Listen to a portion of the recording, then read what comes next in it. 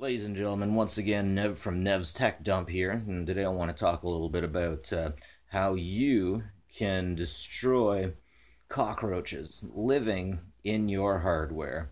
Just recently, I went over to a friend's place, and they failed to tell me that their house was cockroach and bedbugs infested.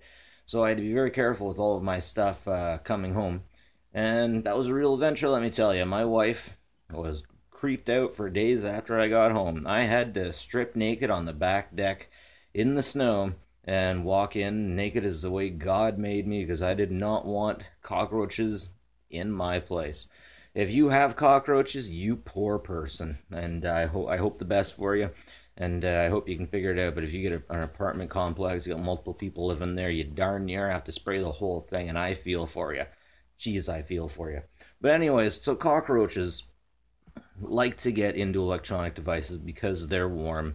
They're a safe place, and for the most part, unless you got a spider in there, nothing's going to eat them. By the way, spiders love cockroaches.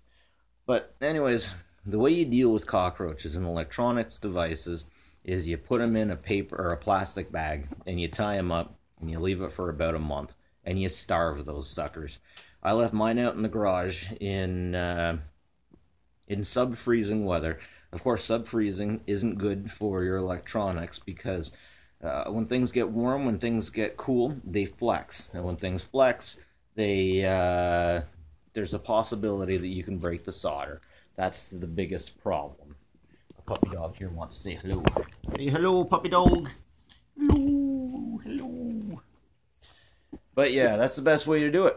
Put those suckers in bags and get those bags away from your place. Now, if you take your Xbox over to somebody who has cockroaches, definitely do this. It's not worth having to fight the cockroaches at your house. These things happen. Don't worry about it.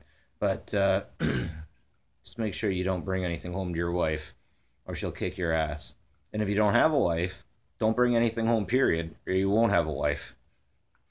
Anyways, happy wife, happy life, right? Anyways, that's it from me and the morning puppy dog. Good luck with your problems, guys. Catch you later.